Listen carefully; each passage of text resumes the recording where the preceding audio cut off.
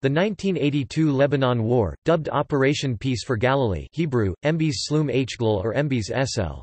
G. Miftzah Slam Hagalil or Miftzah Shelag by the Israeli government, later known in Israel as the Lebanon War or the First Lebanon War Hebrew, Emelpt Elbienwun Aurzun Milhemet Lebanon Harishona, and known in Lebanon as the invasion. Arabic, Alitya al-Ijatiya, began on 6 June 1982, when the Israel Defense Forces (IDF) invaded southern Lebanon, after repeated attacks and counter-attacks between the Palestine Liberation Organization (PLO) operating in southern Lebanon and the IDF that had caused civilian casualties on both sides of the border.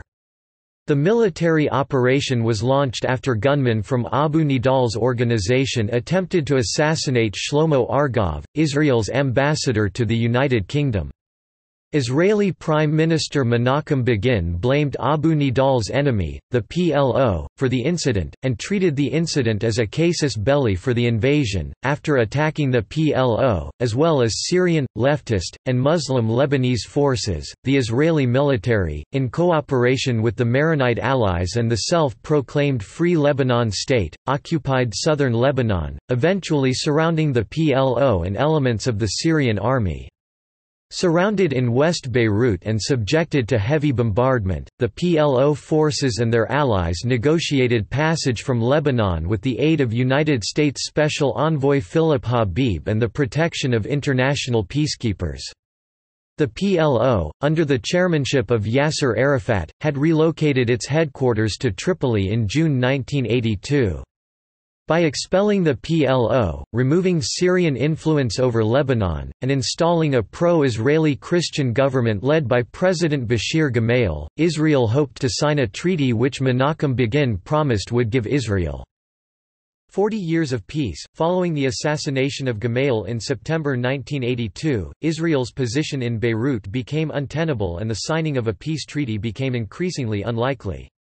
Outrage following Israel's role in the Phalangist-perpetrated Sabra and Shatila massacre, of mostly Palestinians and Lebanese Shiites, and Israeli popular disillusionment with the war would lead to a gradual withdrawal from Beirut to the areas claimed by the self-proclaimed Free Lebanon State in southern Lebanon, later to become the South Lebanon Security Belt, which was initiated following the 17 May agreement and Syria's change of attitude towards the PLO. After Israeli forces withdrew from most of Lebanon, the War of the Camps broke out between Lebanese factions, the remains of the PLO and Syria, in which Syria fought its former Palestinian allies. At the same time, Shia militant groups began consolidating and waging a low-intensity guerrilla war over the Israeli occupation of southern Lebanon, leading to 15 years of low-scale armed conflict. The Lebanese Civil War would continue until 1990, at which point Syria had established complete dominance over Lebanon.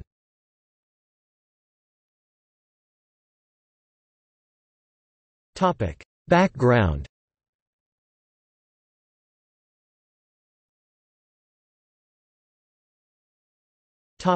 Relocation of PLO from Jordan to South Lebanon. After the 1948 Arab-Israeli War, Lebanon became home to more than 110,000 Palestinian refugees, after their settlements in Palestine and Israel had been depopulated as a result of the war. After its founding in 1964 and the radicalization among Palestinians, which followed the Six-Day War, the PLO became a powerful force, then centered in Jordan.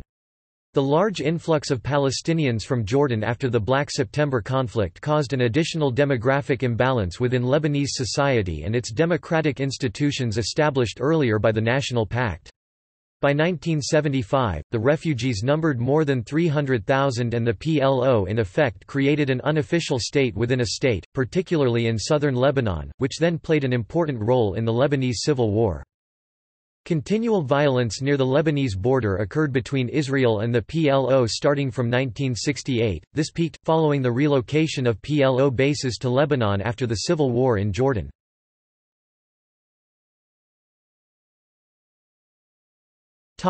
Lebanese Civil War.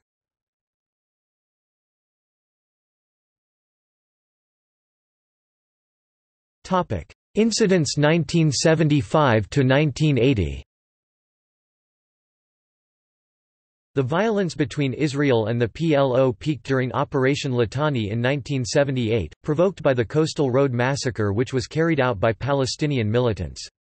The United Nations Interim Force in Lebanon (UNIFIL) was created after the incursion, following the adoption of United Nations Security Council Resolution 425 in March 1978 to confirm Israeli withdrawal from southern Lebanon, restore international peace and security, and help the government of Lebanon restore its effective authority in the area. As early as 1976, Israel had been assisting Lebanese Christian militias in their sporadic battles against the PLO. During Operation Litani in 1978, Israel established a security zone in southern Lebanon with mostly Christian inhabitants, in which they began to supply training and arms to Christian militias which would later form the South Lebanese Army. But Israel's main partner was to be the Maronite Phalange Party, whose paramilitary was led by Bashir Gemayel, a rising figure in Lebanese politics. Gemayel's strategy during the early stages of the Lebanese Civil War was to provoke the Syrians into retaliatory attacks on Christians, such that Israel could not ignore. In 1978, Menachem Begin declared that Israel would not allow a genocide of Lebanese Christians, while refusing direct intervention. Hundreds of Lebanese militiamen began to train in Israel, at the IDF Staff and Command College.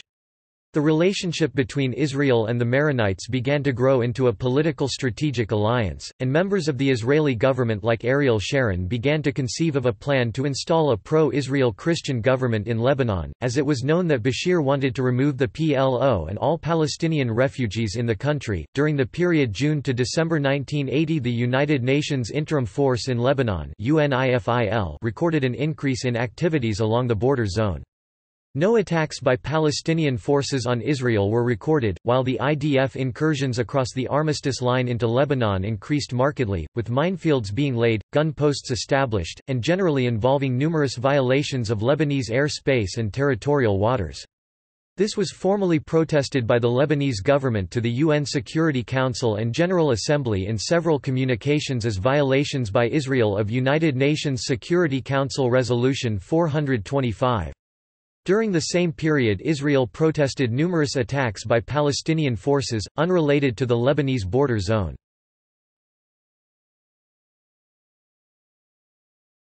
Topic: 1981 events and ceasefire. In his report for the period of 12 December 1980 to 12 June 1981 on UNIFIL activities, the Security Council Secretary-General noted that infiltration into the border zone by Palestinian armed forces had decreased relative to the previous 6 months. In contrast, the IDF had launched various attacks on Lebanese territory, often in support of the Lebanese Christian militia. In doing so, Israel had violated UN Security Council Resolution 425 on hundreds of occasions, paragraph 58. Where the initiators of attacks could be identified in the report, in 15 cases Palestinian militants were to blame, while on 23 occasions the militia and/or the IDF were the instigators, the latter also being responsible for the most violent confrontation of the period on 27 April, paragraph 52. In the subsequent period 16 June to 10 December 1981, a relative quiet was reported continuing from 29 May 1981 until 10 July. This was broken when Israeli aircraft resumed strikes against targets in southern Lebanon north of the UNIFIL area. The Israeli strikes led to exchanges of heavy firing between armed elements, Palestinians on the one hand, and IDF and the de facto forces, Christian militia, on the other. On 13 and 14 July, widespread Israeli air strikes continued. Armed elements, Palestinians, fired into the enclave and northern Israel. Israeli-initiated attacks had led to rocket and artillery fire on northern Israel. This pattern continued in the coming days. Israel renewed its air strikes in an attempt to trigger a war that would allow it to drive out the PLO and restore peace to the region. On 17 July, the Israel Air Force launched a massive attack on PLO buildings in downtown Beirut. Perhaps as many as 300 died, and 800 were wounded, the great majority of them civilians. The Israeli army also heavily targeted PLO positions in South Lebanon without success in suppressing Palestinian rocket launchers and guns. As a result, thousands of Israeli citizens who resided near the Lebanese border headed south.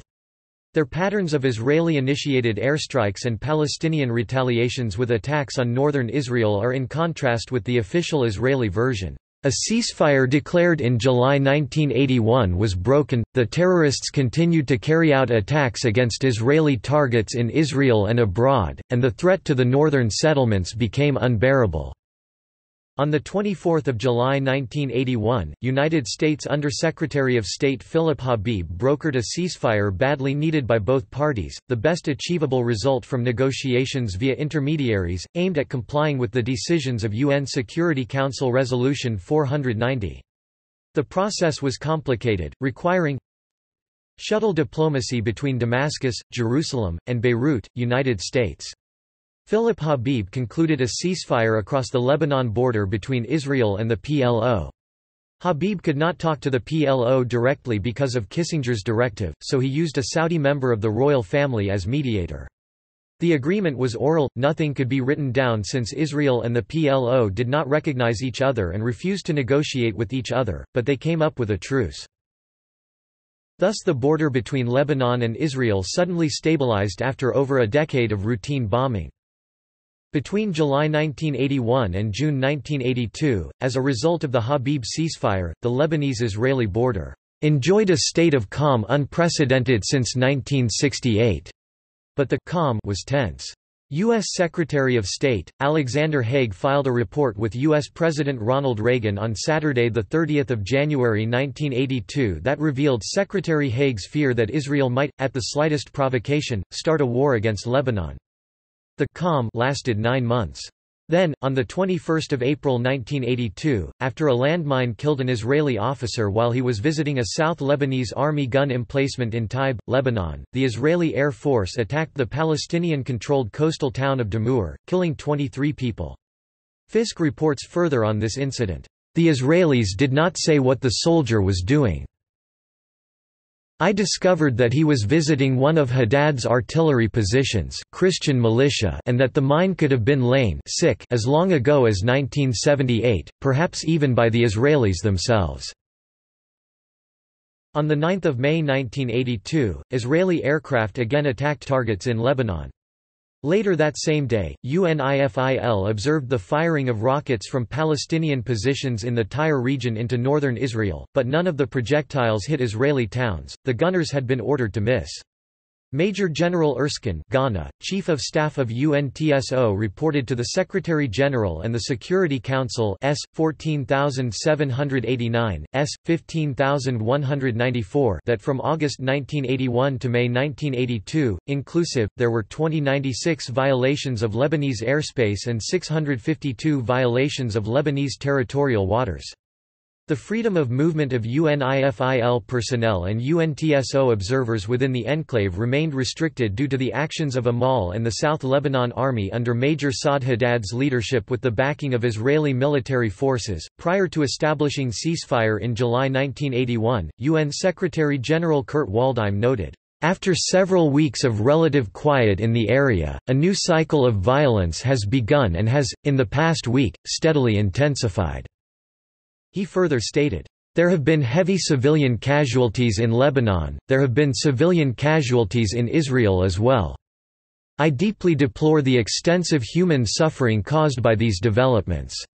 The president of the UN Security Council, Idu Maru of Niger, expressed, "deep concern at the extent of the loss of life and the scale of the destruction caused by the deplorable events that have been taking place for several days in Lebanon."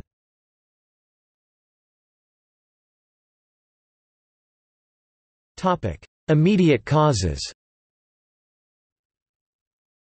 From the ceasefire, established in July 1981, until the start of the war, the Israeli government reported 270 terrorist attacks by the PLO in Israel, the occupied territories, and the Jordanian and Lebanese border, in addition to 20 attacks on Israeli interests abroad. In Ariel Sharon's biography by his son, Gilad Sharon, the author, referring to the Habib ceasefire, comments, "However, the agreement was explicit only regarding preventing terror from Lebanon, which is why my father encouraged the cabinet not to accept the offer as presented by the Americans."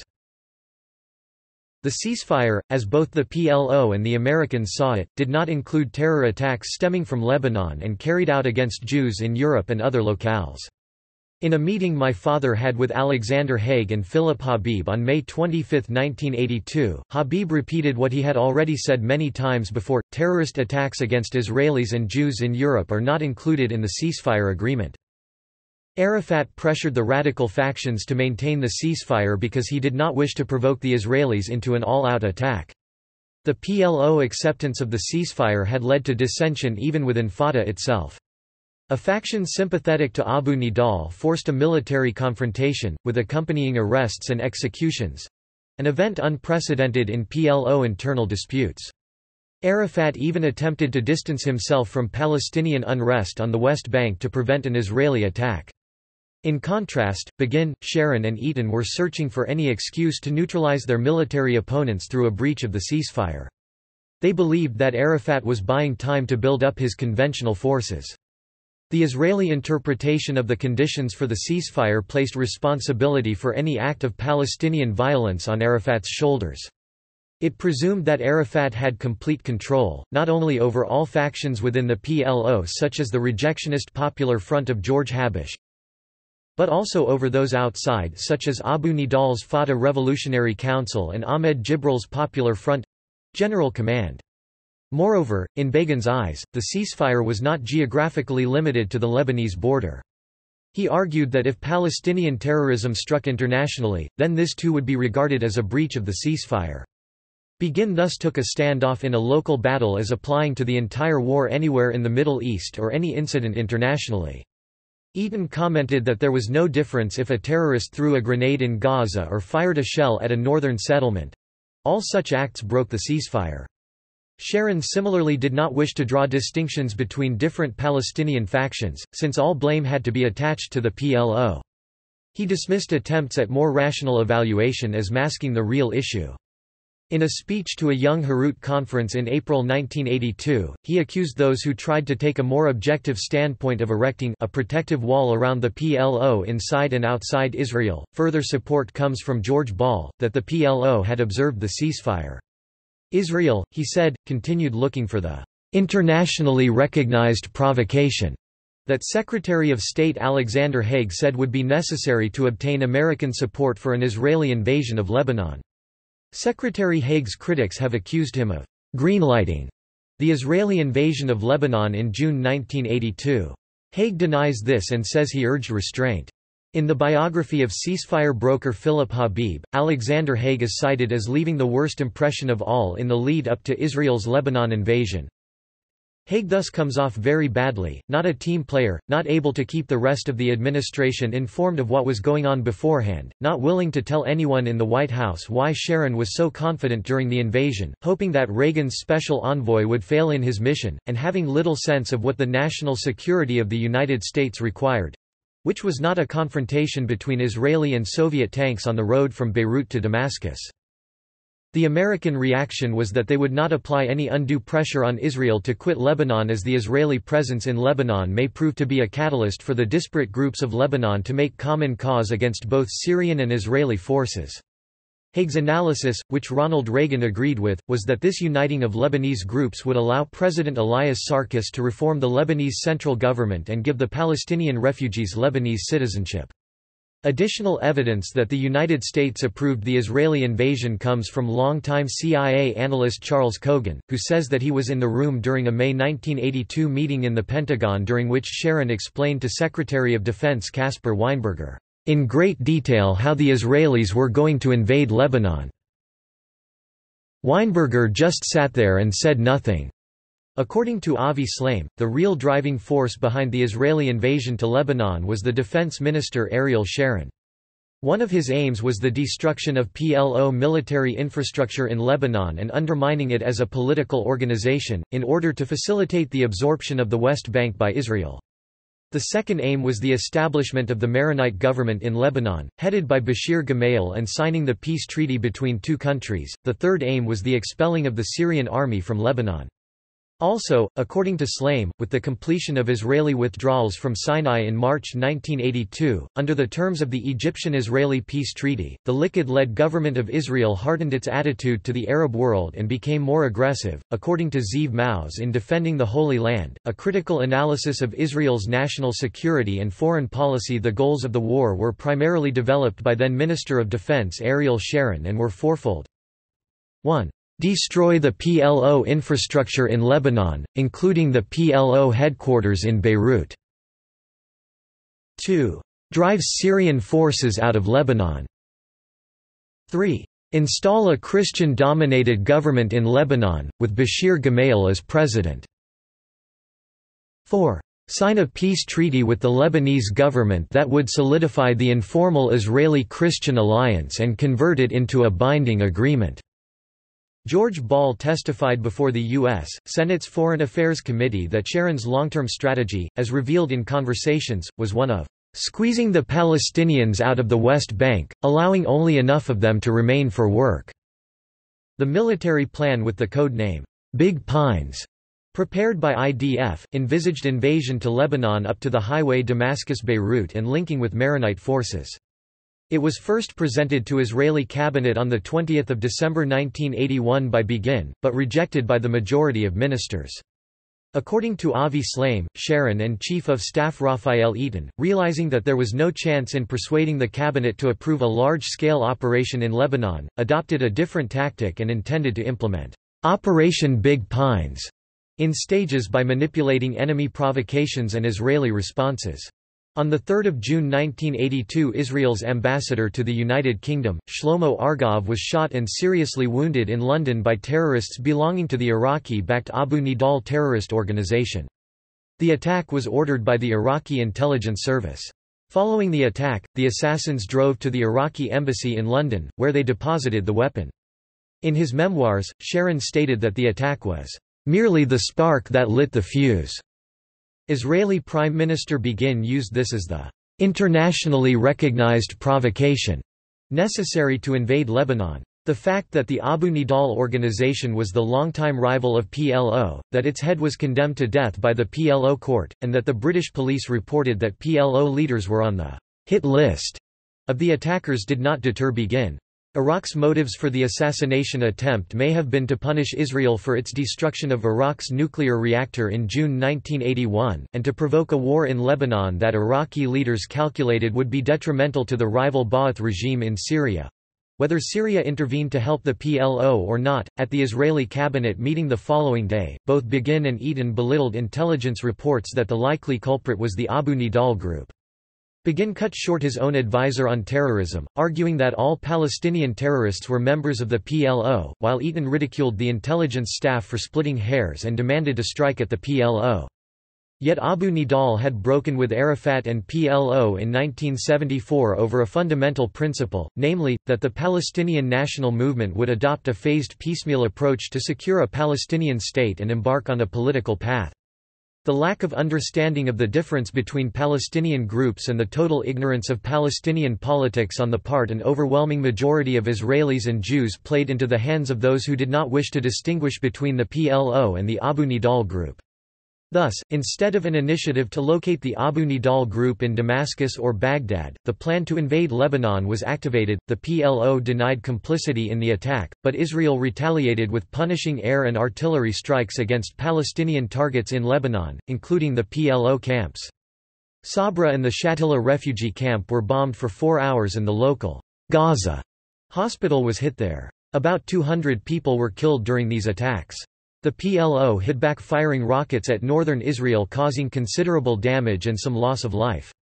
According to another source, 20 villages were targeted in Galilee and 3 Israelis were wounded. According to Shlaim, Yasser Arafat, at that time being in Saudi Arabia, told the Americans through the Saudis that he was willing to suspend cross-border shelling.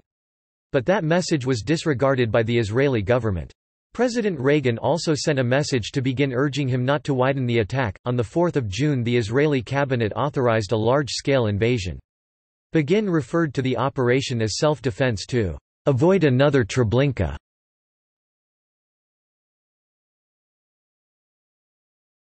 Timeline.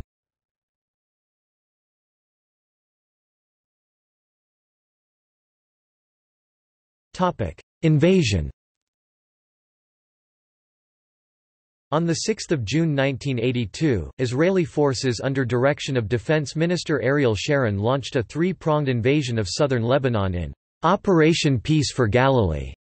Roughly 60,000 troops and more than 800 tanks, heavily supported by aircraft, attack helicopters, artillery, and missile boats, crossed the Israel-Lebanon border in three areas. Simultaneously, Israeli armor, paratroopers, and naval commandos set sail in amphibious landing ships from Ashdod towards the Lebanese coast north of Sidon. Israel's publicly stated objective was to push PLO forces back 40 kilometers (25 miles) to the north.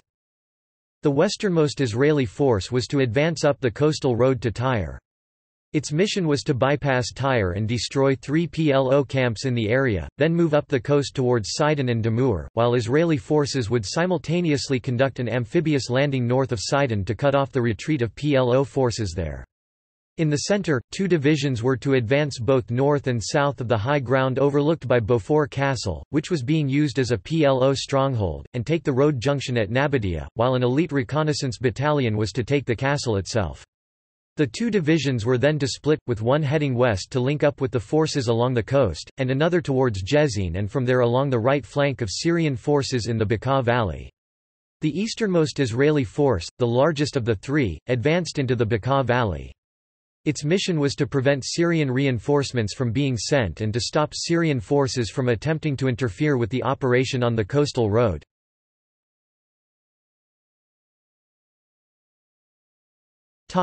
Advance on Beirut. The advance along the coastal road was preceded by heavy artillery bombardment and airstrikes, but quickly became bogged down and was soon behind schedule. The narrowness of the road forced a slow advance, and Israeli armor became stuck in a large traffic jam. Several armored vehicles were knocked out by PLO fighters with anti-tank weaponry hiding in 3 groves along the road. One of the lead battalions, which was supposed to bypass Tyre and establish a blocking position to the north of the city, made a wrong turn and found itself in the center of the city, where it was ambushed.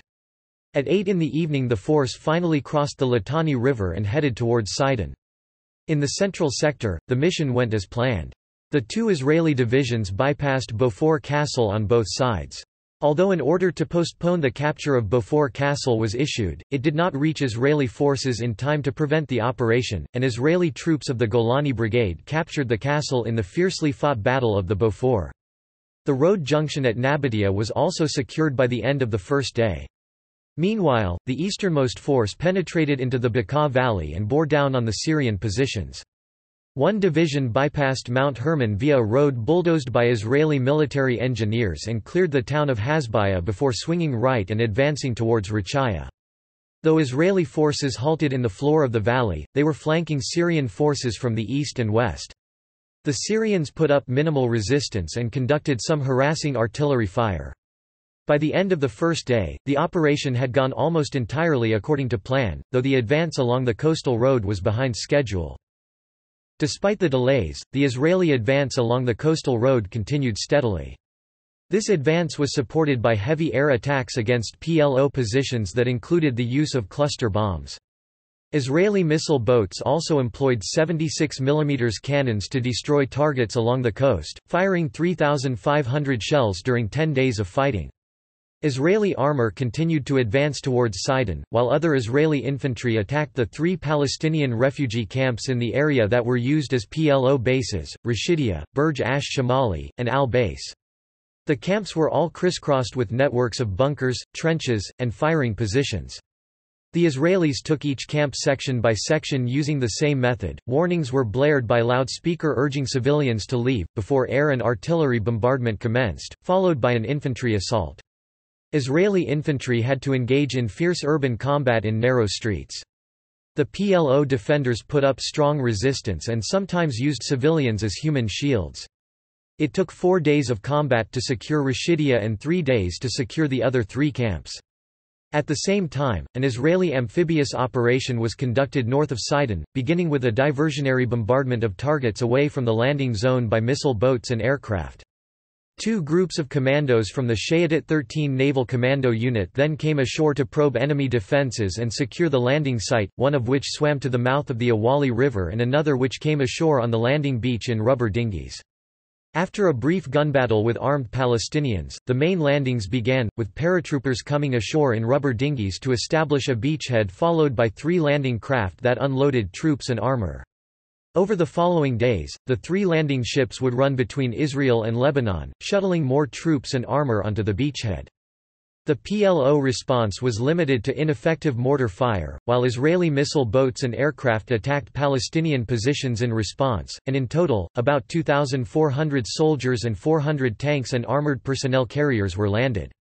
From the beach, these forces advanced on Sidon, supported by naval gunfire from missile boats.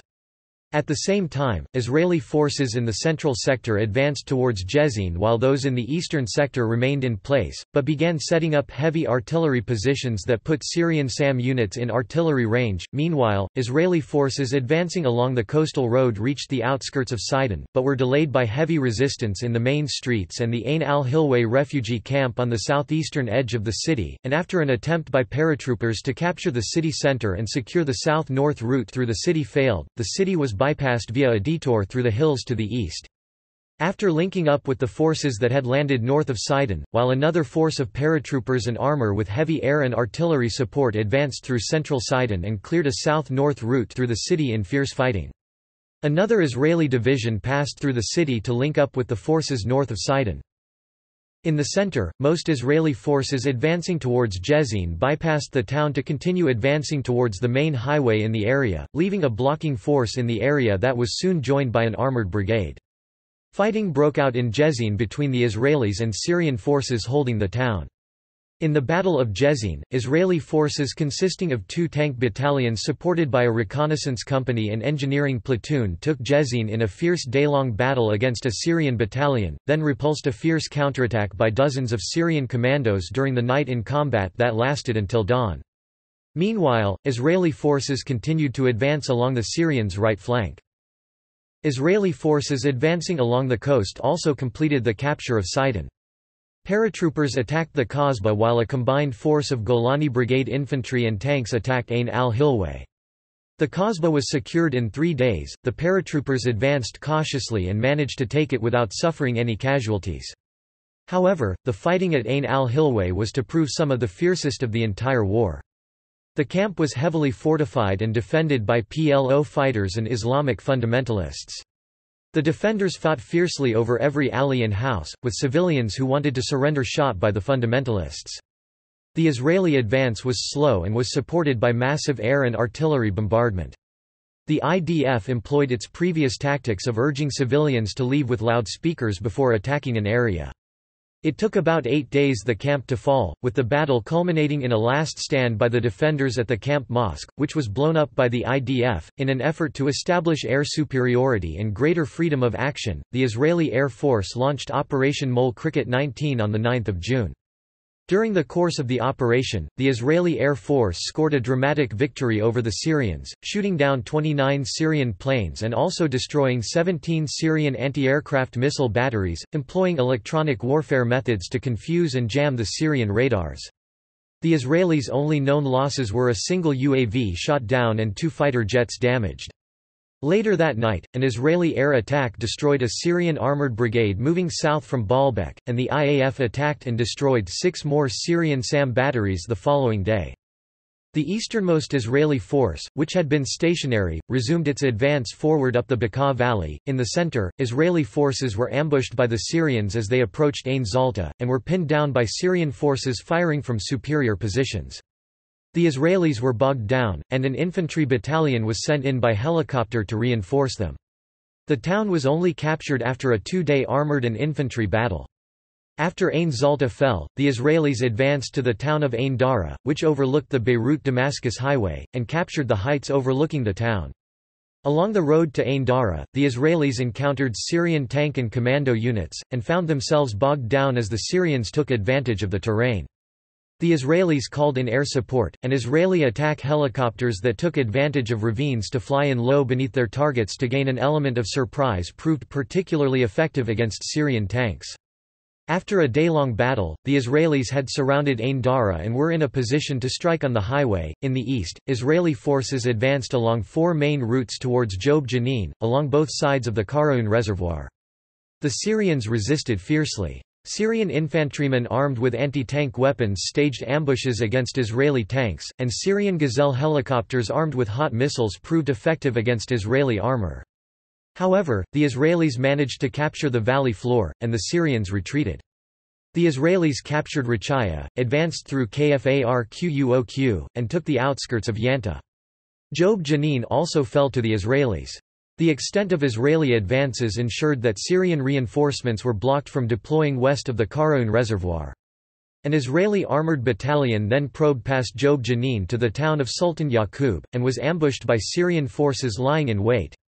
In the Battle of Sultan Yaqub, the Israelis fought fiercely to extricate themselves, and called in reinforcements and artillery fire to cover the withdrawal. After 6 hours, the Israelis managed to retreat. In addition, another major air battle erupted in which the Israeli Air Force shot down 25 Syrian jets and 4 helicopters. To the west, as IDF troops mopped up remaining resistance in Tyre and Sidon, the Israeli advance on Beirut continued, and Syrian tank and commando units were then deployed south of Beirut to reinforce the PLO. When the Israelis reached the Beirut suburb of Kafr-Sil, they met a joint Syrian PLO force for the first time, and fought a difficult battle to take it. The IDF temporarily halted its advance in the western sector at Kafr-Sil. On the 11th of June, Israel and Syria announced that they had agreed to a ceasefire at noon, which would not include the PLO. The ceasefire was to come into effect at noon. Just before the ceasefire was to take effect, the Syrians moved a column of T-72 tanks so as to position it against Israeli forces in the valley. Israeli infantry teams armed with BGM-71 TOW anti-tank missiles ambushed the Syrian column, destroying 11 tanks.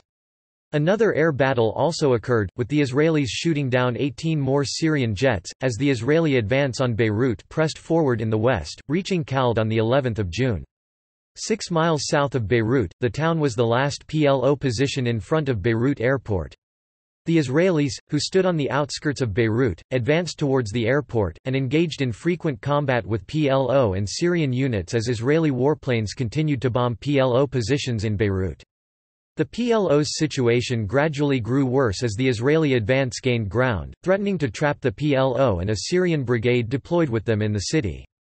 With the Israelis advancing on the south and the eastern sector of Beirut held by Lebanese Christian forces, the only way out was on the Beirut-Damascus highway, and the Israelis were building up forces at Ain Dara in the eastern sector, which were in a position to strike at the highway and block any PLO attempt to escape.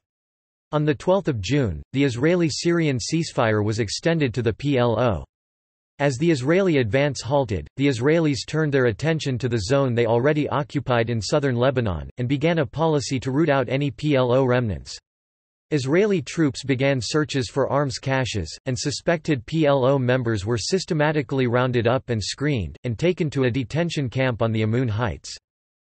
On 13 June, less than 12 hours after the Israeli PLO ceasefire had gone into effect, it fell apart, and heavy fighting erupted around Khald. As the fighting raged, an IDF armored unit struck northeast, attempting to bypass Khald and advance on Babda, which overlooked the airport and could be used as another staging point to cut the Beirut-Damascus highway. By 14 June, Syrian forces were being deployed to Khald. Syrian units in Beirut and 3 commando battalions armed with anti-tank weaponry took up defensive positions southwest of the airport to block any Israeli attempt to capture it. The Israelis attempted to flank these defenses by moving off the road past Shuwayfat, up a narrow, steep, and winding road towards Babda, but were ambushed by a Syrian commando battalion. The Syrians attacked Israeli armor with rocket-propelled grenades and anti-tank missiles at close range. Israeli infantry dismounted and engaged the Syrians. Fierce fighting took place, with the Israelis calling in artillery at very close range to themselves. The Israelis advanced relentlessly, and after 14 hours of fierce combat that raged up through Ain Anub and Souk el Garb, they broke through the Syrian positions and entered Babda. The IDF then immediately sent reinforcements to the column in Babda to enable it to carry out further operations. From Babda, the Israeli force split into 3 columns, one of which struck across the highway and entered the mountainous area to the northeast, one swung west and took up positions in the steep hills west of Beirut, and one turned toward Kahale, which was further down the highway. To the south, the IDF drove PLO forces out of Shuwayfat, but no major battles occurred. The Israelis had now cut the Beirut-Damascus highway, cutting off all PLO and Syrian forces in the city. On 15 June, Israel offered free passage to all Syrian forces in Beirut if they would withdraw from the city to the Bekaa Valley in the east, but the Syrian government refused and sent further reinforcements to its units along the highway and north of the highway near Beirut. The Israelis faced Syrian strongpoints reinforced by armor and artillery all along the highway. However, between 16 June and 22 June, the fighting was limited to artillery duels and minor firefights between Israeli and Syrian forces, as both sides reinforced their troops.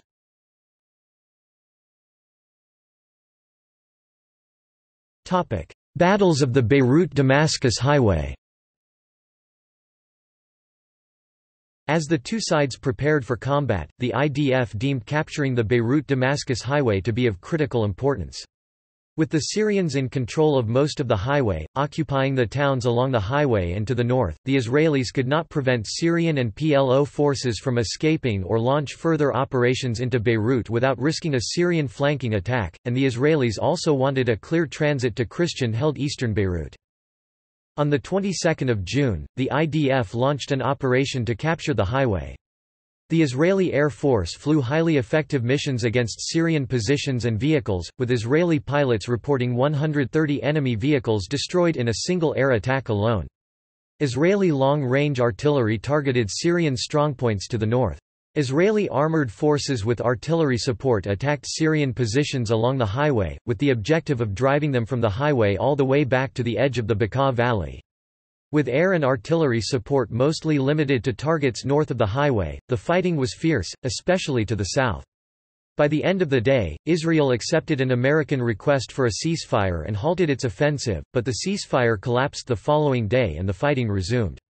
As the Israelis pushed forward, and managed to trap a large Syrian force, Syrian defenses began to collapse. For the first time in the war, Syrian troops began to break and run. At Aili, which was defended by Iranian volunteers sent to fight for the PLO, the Israelis encountered fierce resistance. The Israelis managed to push to the eastern Bekaa Valley, and on 24 June, began to shell the outskirts of Shtora, which was at the northern mouth of the Bekaa Valley and served as headquarters of all Syrian forces there. It was also the last major obstacle before the Syrian border, as well as Syria's capital Damascus itself. The Israelis managed to reach the mountain pass near the village of Dar el-Baidar, which was the last obstacle before Torah. The Syrians fought fiercely to hold the pass, and the Israeli advance halted, with the Israelis holding their ground and harassing the Syrians with artillery fire. By 25 June, with the remaining Syrian positions on and north of the highway no longer tenable, the Syrians withdrew. The Israelis allowed the withdrawal to occur but conducted artillery harassment and continued to shell the outskirts of Shtora. The Syrians attempted to deploy a SAM battery in the Bekaa Valley at midnight, but Israeli intelligence detected this, and the battery was destroyed in an Israeli air attack. By the end of the day, a ceasefire was announced. The Israelis stopped at their present positions.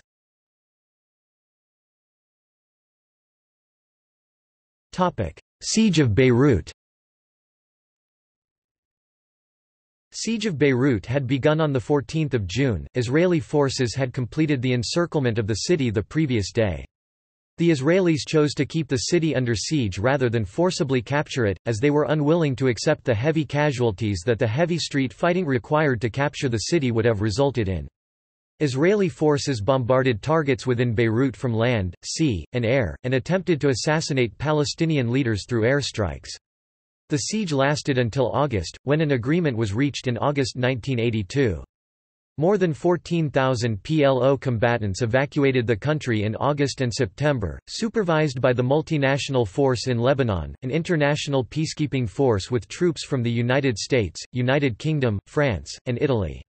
About 6,500 Fatah fighters relocated from Beirut to Jordan, Syria, Iraq, Sudan, both North and South Yemen, Greece, and Tunisia, the latter of which became the new PLO headquarters.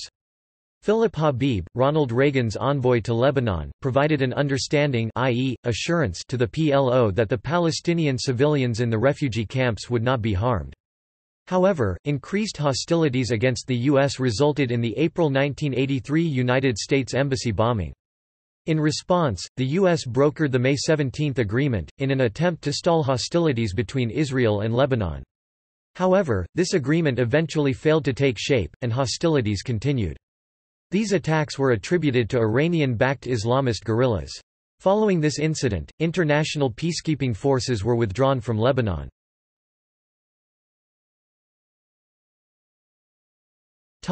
Further conflict and Israeli withdrawal. Following the departure of the PLO and international peacekeepers, Islamist militants began launching guerrilla attacks against Israeli forces.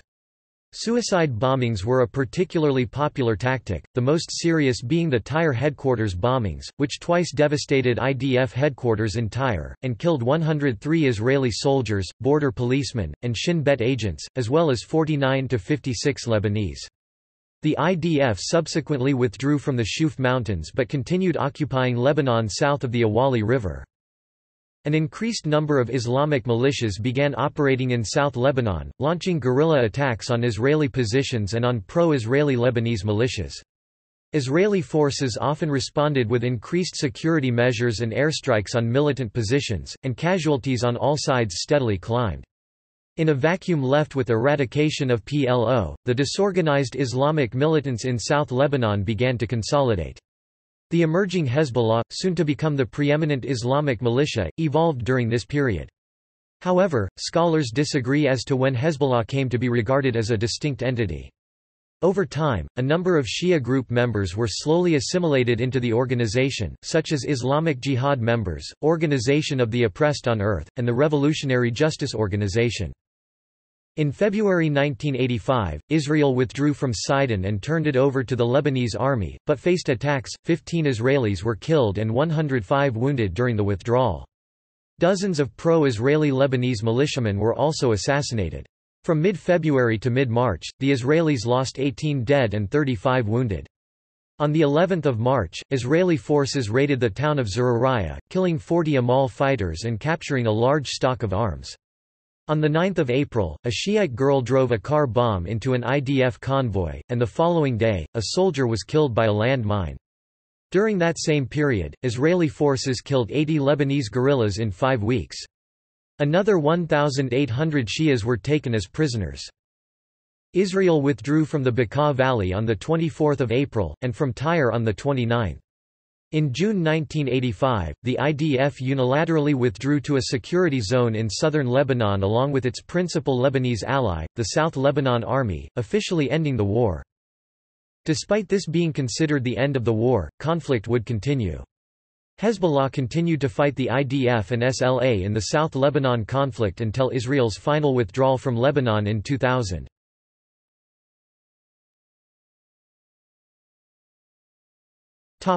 Military analysis. During the course of combat operations, the Israeli Air Force conducted successful ground attack missions against Syrian and PLO targets, with Israeli attack helicopters inflicting heavy losses on Syrian armor. Israeli jets shot down between 82 and 86 Syrian aircraft in aerial combat, without losses. A single Israeli A-4 Skyhawk and 2 helicopters were shot down by anti-aircraft fire and SAM missiles. This was the largest aerial combat battle of the jet age with over 150 fighters from both sides engaged. Syrian claims of aerial victories were met with skepticism even from their Soviet allies. The Soviets were so shaken by the staggering losses sustained by their allies that they dispatched the deputy head of their air defense force to Syria to examine how the Israelis had been so dominant. The Israeli Air Force also performed ground attacks, notably destroying the majority of Syrian anti-aircraft batteries stationed in Lebanon. A-1 Cobra helicopter gunships were employed against Syrian armor and fortifications. IAF Cobras destroyed dozens of Syrian armored fighting vehicles, including some of the modern Soviet T-72 main battle tanks.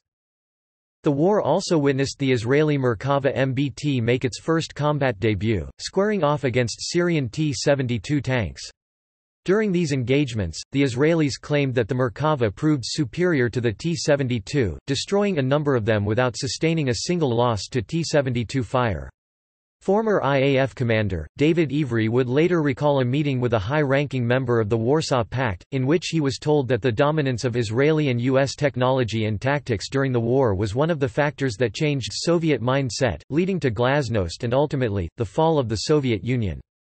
However, defense analysts and the Syrians claimed the opposite, saying that their T-72s were highly effective and that none were lost.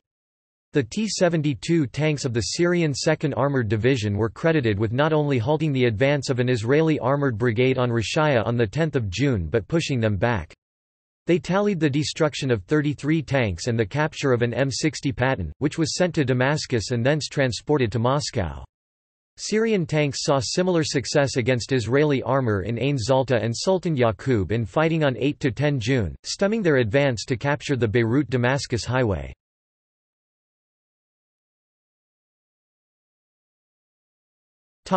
Final accords. On 14 September 1982, Bashir Gemayel, the newly elected president of Lebanon, was assassinated by Habib Shartouni of the Syrian Social Nationalist Party. Israeli forces occupied West Beirut the next day. At that time, the Lebanese Christian militia, also known as the Phalangists, were allied with Israel. The Israeli command authorized the entrance of a force of approximately 150 Phalangist fighters into Sabra and the Shatila refugee camp. Shatila had previously been one of the PLO's three main training camps for foreign militants and the main training camp for European militants. The Israelis maintained that 2,000 to 3,000 terrorists remained in the camps, but were unwilling to risk the lives of more of their soldiers after the Lebanese army repeatedly refused to clear them out. Between 460 and 3,500 civilians, mostly Palestinians and Lebanese Shiites, were massacred by the Phalangists, who themselves suffered only 2 casualties. The Lebanese army's chief prosecutor investigated the killings and counted 460 dead. Israeli intelligence estimated 700 to 800 dead, and the Palestinian Red Crescent claimed 2,000 dead. 1,200 death certificates were issued to anyone who produced 3 witnesses claiming a family member disappeared during the time of the massacre. Nearly all of the victims were men. Israeli troops surrounded the camps with tanks and checkpoints, monitoring entrances and exits. Further, Israeli investigation by the Kahan Commission of Inquiry found that Ariel Sharon bore personal responsibility for failing to prevent the massacre, and for failing to act once he learned of the massacre. The commission recommended that he be removed as defense minister and that he never hold a position in any future Israeli government. Sharon initially ignored the call to resign, but after the death of an anti-war protester, resigned as Israel's defense minister, remaining in Begin's cabinet as a minister without portfolio.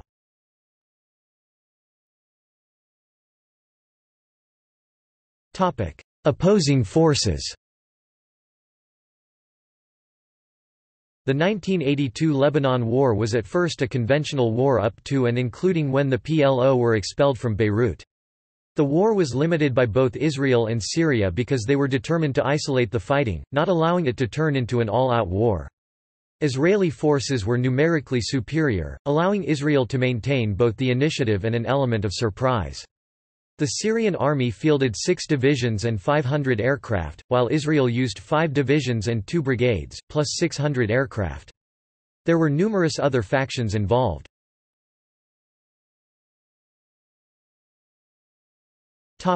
Israel. IDF forces totaled 78,000 men, 1,240 tanks and 1,500 armored personnel carriers. IDF troops were deployed in 5 divisions and 2 reinforced brigade-size units. The IDF maintained additional forces on the Golan Heights as an area reserve. IDF forces were divided into 3 main axes of advances called sectors. Coastal sector, from Rosh Hanikra north to Tyre, Sidon, Damour and Beirut, forces included Division 91 with 3 brigades including the 211th and the Golani Brigade. The 35 Paratroop Brigade and the Nahal 50th Paratroop Battalion were attached to the division as needed. The Israeli Navy provided naval interdiction, shore gunfire support and landed a mixed brigade from Division 96 at the mouth of the Awali River near Sidon. Israeli naval commandos had landed there previously. Central sector from Beaufort Castle to Nabatea, Jezin was the main objective, and then on to Sidon to link up with the coastal forces. IDF forces included the divisions 36 and 162. Eastern sector from Rachaya and Hasbaya through the Bekaa Valley around Lake Karaun. IDF forces included divisions 90 and 252, the Vardi Force and the Special Maneuver Force, which was composed of 2 brigades of infantry and paratroops who were trained for anti-tank operations. These forces were primarily used to contain the Syrians with orders not to initiate combat against them.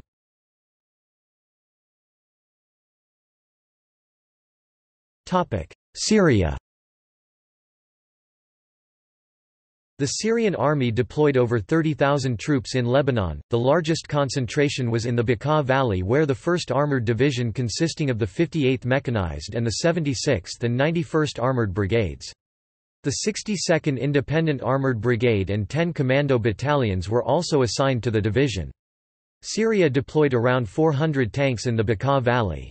19 surface-to-air missile batteries, including SA-6A, were also deployed in the Bekaa Valley. In Beirut and the Shuf Mountains were the 85th Infantry Brigade, the PLA, as Sa'ika, and 20 commando battalions. Syria deployed around 200 tanks in this area. Their primary mission was to protect the Beirut-Damascus highway, which was Syria's primary supply line in the region.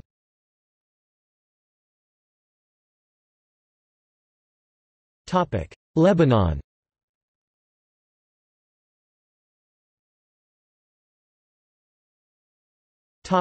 Armed forces. Lebanese Army. By 1982 the Lebanese Army had largely disintegrated, and what was left was a Christian staffed force of about 10,000 men in 5 brigades, the 5th, 7th, 8th, 9th, and 10th, plus some smaller independent units. The Lebanese Army was officially neutral and followed the orders of the Lebanese government, but provided tacit and active support to the Lebanese front. The army had lost much of its heavy equipment due to defections of its units. A Lebanese National Army unit of 1,350 was under the operational control of the UNIFIL commander, HQ located at Arzan, with sub-units attached to UNIFIL battalions. Lebanese Navy, the mostly Christian manned force, operated several patrol boats and was loyal to the government. It played little or no part in the war. Lebanese Air Force, this largely Christian force operated a force of jet fighters, helicopters and other aircraft, and it too played little part in the war.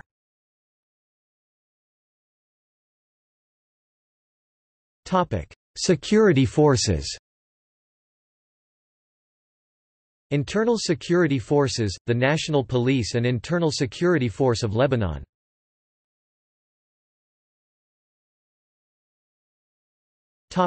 Palestinians.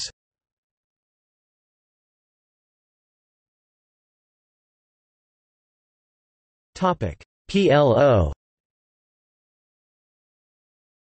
Palestinian Liberation Organization forces continued to grow in Lebanon, with full-time military personnel numbering around 15,000 fedayeen, although only 6,000 of these, including 4,500 regulars, deployed in the south. They were armed with 80 aging tanks, many of them no longer mobile, and with 100 to 200 pieces of artillery. According to Israeli analysts Schiff and Yaari 1984, the PLO more than quadrupled its artillery from 80 cannons and rocket launchers in July 1981 to 250 in June 1982. The same authors also refer to Israeli intelligence estimates of the number of PLO fighters in southern Lebanon of 6,000 as divided into 3 concentrations, about 1,500 south of the Litani River in the so-called Iron Triangle between the villages of Kana, Dir Amas, and Juya, Tyre, and its surrounding refugee camps, another 2,500 of the Kastel Brigade in 3 districts between the Litani and a line running from Sidon to northeast of Nabatea, and a third large concentration of about 1,500 to 2,000 men of the Karame Brigade in the east, on the slopes of Mount Hermon. PLO primary forces consisted of 3 conventional brigades, each of 2,000 to 2,500 men, and of 7 artillery battalions. Each brigade comprised contingents of the many PLO factions. The Yarmouk Brigade was stationed along the coastal strip while the Kastel Brigade was in the south. The Karame Brigade was stationed on the eastern slopes of Mount Hermon in the area called Fataland. The PLO had around 15,000 to 18,000 fighters, of whom about 5,000 to 6,000 were alleged to be foreign mercenaries or volunteers from such countries as Libya, Iraq, India, Sri Lanka, Chad and Mozambique, deployed as follows: 6,000 in the Beirut, Baabda and Damour area, 1,500 in Sidon, 1,000 between Sidon and Tyre, 1,500 in Tyre, 1,000 deployed from Nabatea to Beaufort Castle, 2,000 in Fataland. Around 1,000 in the UNIFIL zone. Heavy weapons consisted of about 60 T-34, T-54 and T-55 tanks, most of them dug in as pillboxes, up to 250,000 130 mm and 155 mm artillery, many BM-21 Katyusha multiple rocket launchers plus heavy mortars.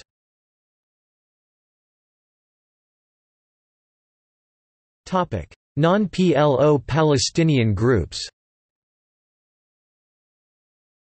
Palestinian groups in the radical rejectionist front fought on the Muslim leftist side. The alliance did nothing to improve cooperation between member factions, and internecine bloodshed continued.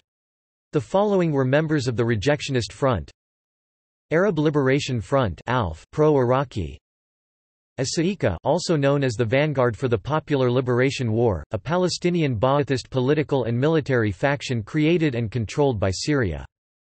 Abu Nidal's Fatah Revolutionary Council, Democratic Front for the Liberation of Palestine (DFLP). Palestine Liberation Army (PLA) includes the Popular Liberation Forces (Arabic: Quwat at Tahrir ash-Shabiya), better known as the Yarmouk Brigade, a PLA commando force.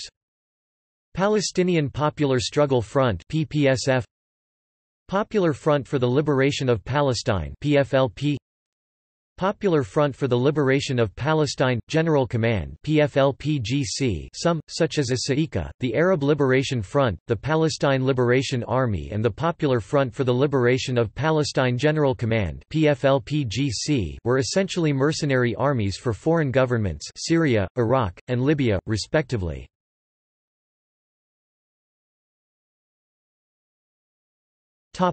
Paramilitary forces.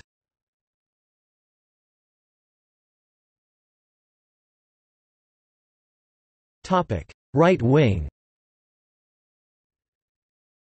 South Lebanon Army, founded in 1979. The SLA fought against both the PLO and Hezbollah.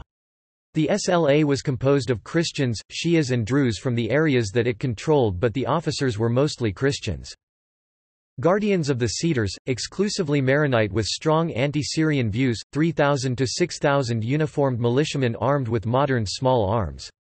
They were backed by a mechanized force consisting of a single M50 Super Sherman medium tank, a few M42 Dusters and Chimite V200 armored cars backed by gun trucks, Land Rovers, Toyota Land Cruisers, GMC and Ford light pickups, plus USM 35A22-1/2 ton cargo trucks fitted with heavy machine guns HMGs, recoilless rifles, and a few anti-aircraft autocannons.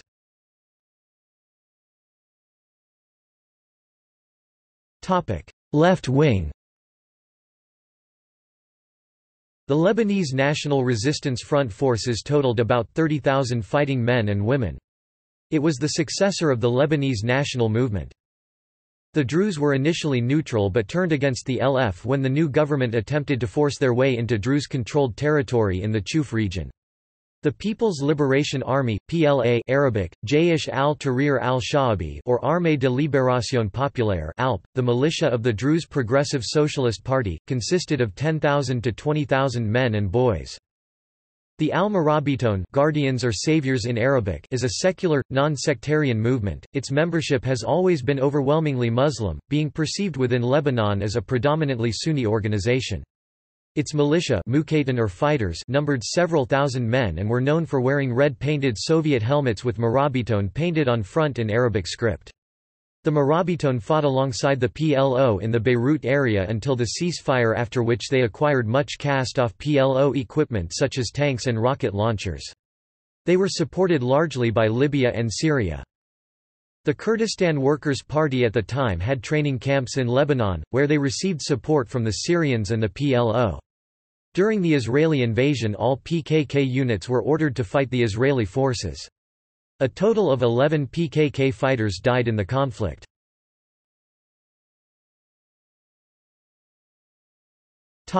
Religious.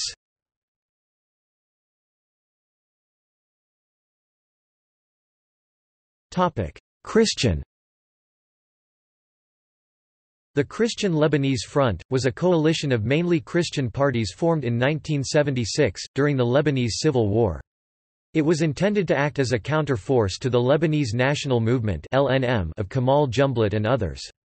Combined Lebanese Front forces totaled about 30,000 fighting men and women.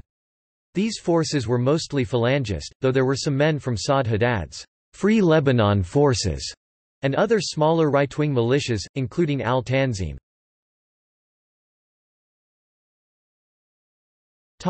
Muslim. Muslim forces were Shiite organizations.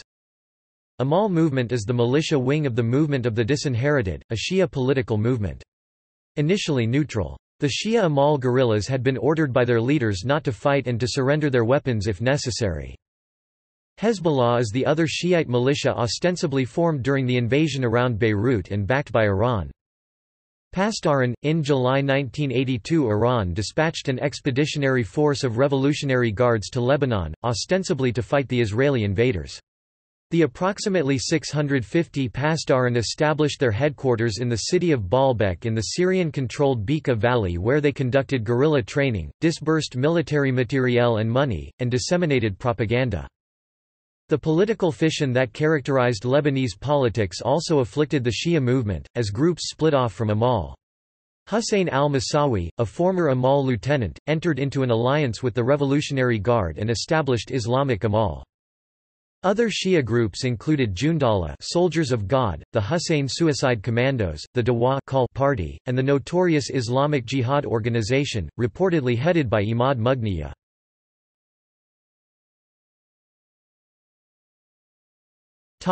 UNIFIL. The United Nations Interim Force in Lebanon, or UNIFIL, was created by the United Nations, with the adoption of the United Nations Security Council Resolution 425 and the United Nations Security Council Resolution 426 on 19 March 1978, to confirm Israeli withdrawal from Lebanon, which Israel had invaded 5 days prior, restore international peace and security, and help the government of Lebanon restore its effective authority in the area.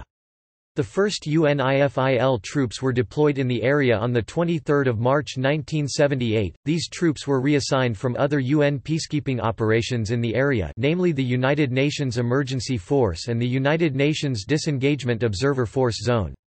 During the 1982 Lebanon War, UN positions were overrun, primarily by the South Lebanon Army forces under Saad Haddad.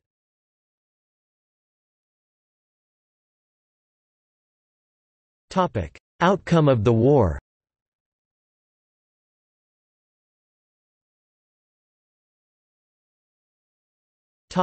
Casualties.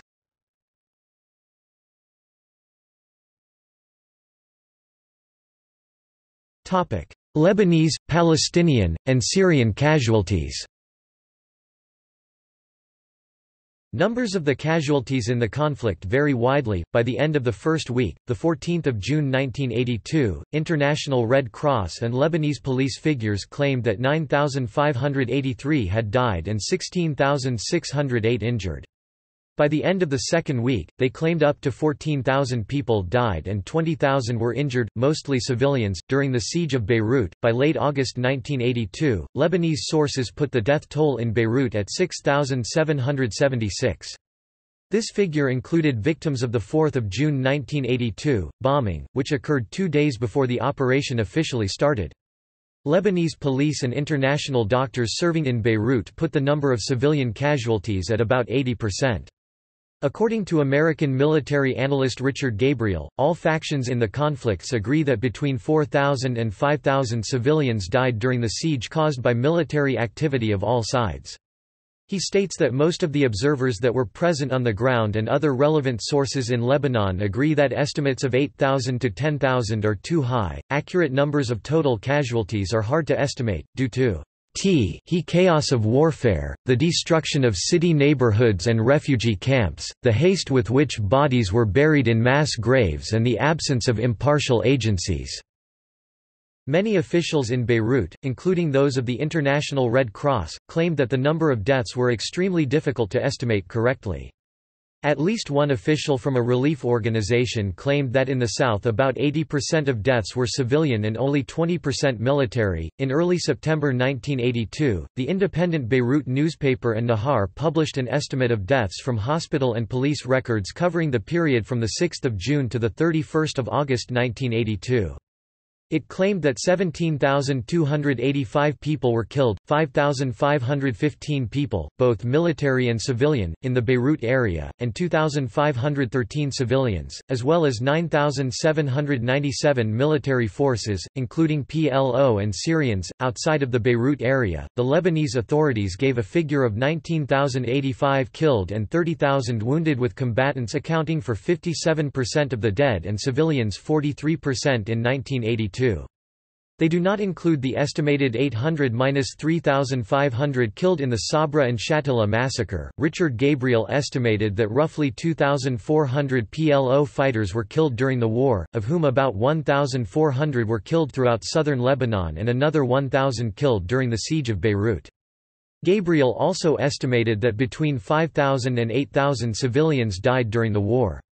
Some later estimates have put the total figure at 18–19,000 killed and more than 30,000 wounded, most of them civilians.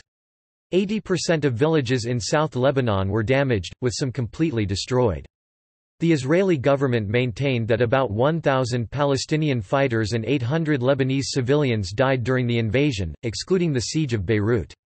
Kenneth Pollock estimated that 1,200 Syrian soldiers were killed and about 3,000 wounded during the war.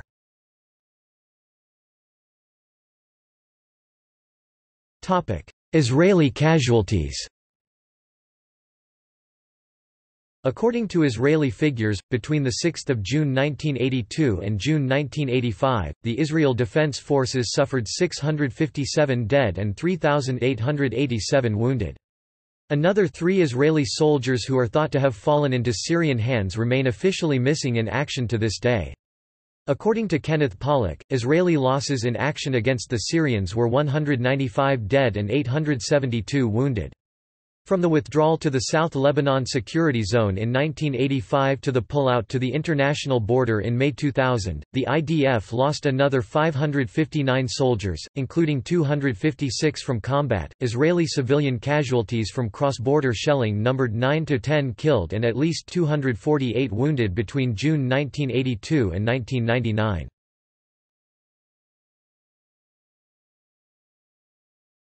Topic: Security buffer zone and Syrian occupation.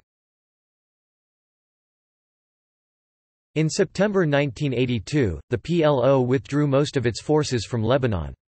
With U.S. assistance, Israel and Lebanon reached an accord in May 1983, that set the stage to withdraw Israeli forces from Lebanon while letting them patrol a «security zone» together with the Lebanese army. The instruments of ratification were never exchanged, however, and in March 1984, under pressure from Syria, Lebanon cancelled the agreement. In January 1985, Israel started to withdraw most of its troops, leaving a small residual Israeli force and an Israeli-supported militia, the South Lebanon Army in southern Lebanon in a «security zone», which Israel considered a necessary buffer against attacks on its northern territory. The Israeli withdrawal to the security zone ended in June 1985. Israel withdrew fully from Lebanon in 2000. The political vacuum resulting from the 1985 Israeli withdrawal would eventually lead to the de facto Syrian occupation of Lebanon. Syria would gain much more power over Lebanon than what it enjoyed before 1982, but it would no longer align with the PLO. In the War of the Camps that followed the Israeli withdrawal, Syria fought their former Palestinian allies.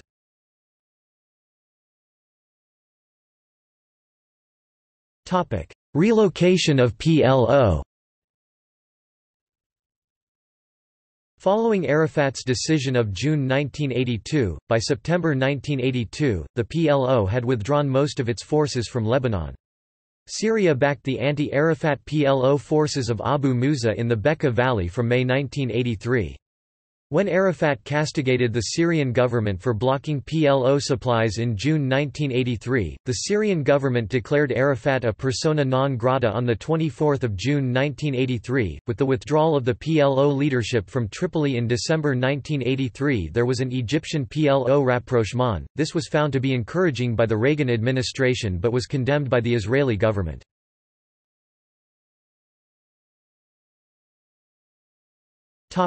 Political results for Israel. In the voting in the Knesset on the war, only Haddish opposed the war and even submitted a no-confidence motion against the Israeli government. Haddish Knesset member Meir Vilner said in the Knesset plenary session that, "The government is leading Israel to an abyss. It is doing something that in the course of time might lead to crying for generations."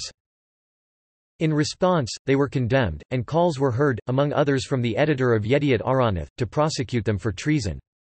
Left-wing Knesset members, including Shulamit Alani and Yossi Sered, were absent from the plenary for the vote. Even the Labour faction voted in support.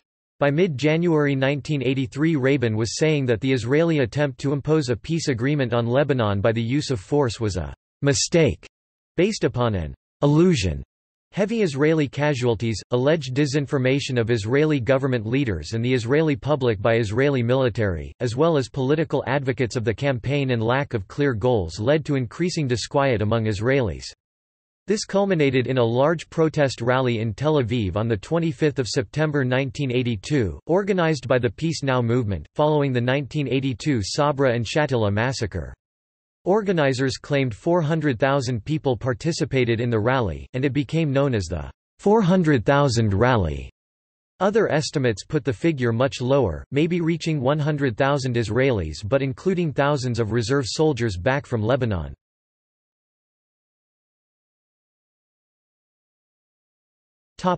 Political outcome for Lebanon. The Israeli Maronite alliance dissolved, and Sharon's goal of installing a pro-Israel Christian government in Beirut was not accomplished. 850,000 Christians would emigrate during the civil war out of Lebanon, most of them permanently. The withdrawal of the IDF from central Lebanon in the summer of 1983 was followed by one of the bloodiest phases of the Lebanese War, where the Christian militia, the Lebanese forces, was left alone to defend the mountain area which comprised the Aili and Chuf districts against a coalition of Druze PSP, PLO remnants, Syrian Army, Lebanese Communist, and Syrian Social National Party. This heavily impacted the civilian population from both sides, more than 5,000 killed from both sides. The Mountain War ended after the Christian forces and civilians withdrew to the town of Deir el-Kamar, where they were besieged for 3 months before all hostilities ceased and they were transported to East Beirut. The invasion led to the switching of sides of Amal movement, which used to fight against the PLO prior to the invasion. The invasion is also popularly held to be the major catalyst for the creation of the Iranian and Syrian-supported Hezbollah organization, which by 1991 was the sole armed militia in Lebanon not supported by Israel and by 2000 had completely replaced the vanquished PLO in southern Lebanon.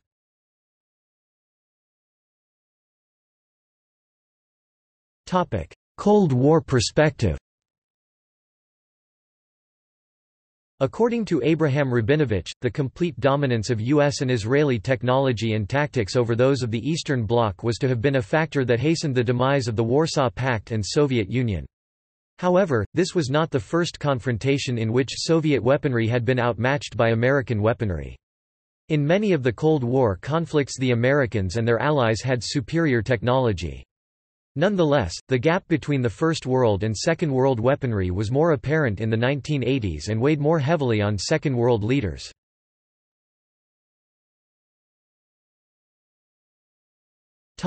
Long-term consequences. One of the lingering consequences of the Israeli invasion of Lebanon was the creation of Hezbollah. In 2000, when Ehud Barak was Israeli Prime Minister, Israel finally withdrew from the security zone to behind the Blue Line. Lebanon and Hezbollah continue to claim a small area called Sheba Farms as Lebanese territory, but Israel insists that it has captured Syrian territory with the same status as the Golan Heights. The United Nations has not determined the final status of Sheba Farms but has determined that Israel has complied with UNSC Resolution 425. The UN Secretary-General had concluded that, as of 16 June 2000, Israel had withdrawn its forces from Lebanon in accordance with UN Security Council Resolution 425 of 1978, bringing closure to the 1982 invasion as far as the UN was concerned. Israel's withdrawal from Lebanon led to pressure on the Syrians to withdraw their occupation forces, and this pressure intensified after the assassination of the popular Lebanese Prime Minister, Rafik Hariri. On 26 April 2005 the Syrian occupation forces withdrew from Lebanon.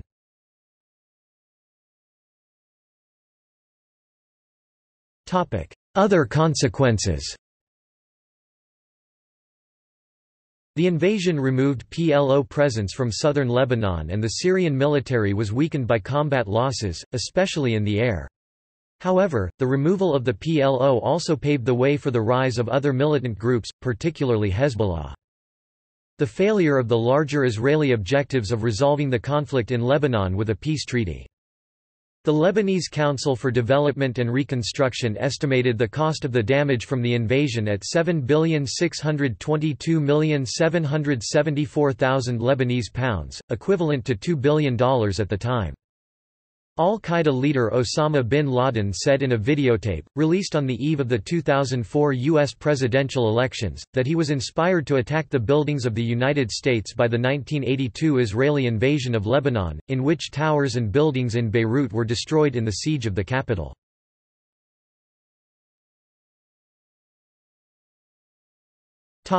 Investigation into violation of international law. On 16 December 1982, the United Nations General Assembly condemned the Sabra and Shatila massacre and declared it to be an act of genocide. The voting record on Section D of Resolution 37 123, which resolves that the massacre was an act of genocide, was, yes, 123, number, 0, abstentions, 22, non-voting, 12. The abstentions were, Belgium, Denmark, France, Germany Federal Republic, Iceland, Ireland, Italy, Luxembourg, the Netherlands, Norway, Portugal, Sweden, United Kingdom, US, Canada, Australia, New Zealand, Israel, Ivory Coast, Papua New Guinea, Barbados and Dominican Republic. Some delegates disputed the claim that the massacre constituted genocide.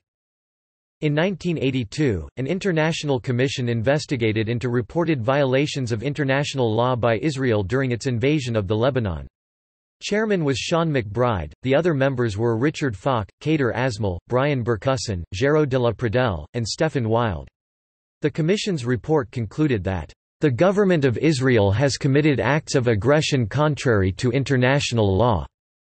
That the government of Israel had no valid reasons under international law for its invasion of Lebanon, and that the Israeli authorities or forces were directly or indirectly responsible for the massacres and killings, which have been reported to have been carried out by Lebanese militiamen in Sabra and the Shatila refugee camp in the Beirut area between 16 and 18 September. Following a 4-month investigation, on 8 February 1983, the Kahan Commission submitted its report, which was released to the public by spokesman Bezalel Gordon simultaneously in Hebrew and English.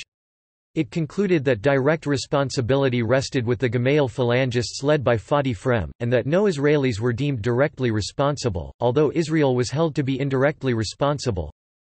The decision on the entry of the phalangists into the refugee camps was taken without consideration of the danger, which the makers and executors of the decision were obligated to foresee as probable. The phalangists would commit massacres and pogroms against the inhabitants of the camps, and without an examination of the means for preventing this danger. Similarly, it is clear from the course of events that when the reports began to arrive about the actions of the phalangists in the camps, no proper heed was taken of these reports, the correct conclusions were not drawn from them, and no energetic and immediate action were taken to restrain the phalangists and put a stop to their actions.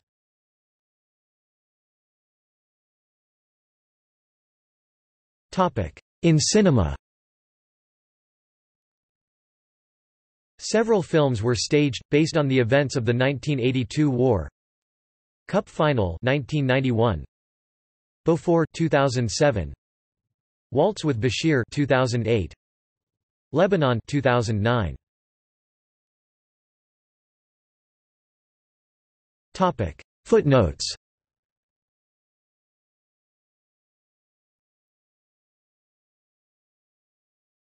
Topic See also: Israel-Lebanon relations, 1978 South Lebanon conflict, multinational force in Lebanon, 2006 Lebanon War, list of modern conflicts in the Middle East, Golan Heights Law, Operation Tipped Kettle, U.S.-Israeli government operation transferring weapons seized by Israeli forces from the Palestine Liberation Organization in Lebanon to the Nicaraguan Contras. Notes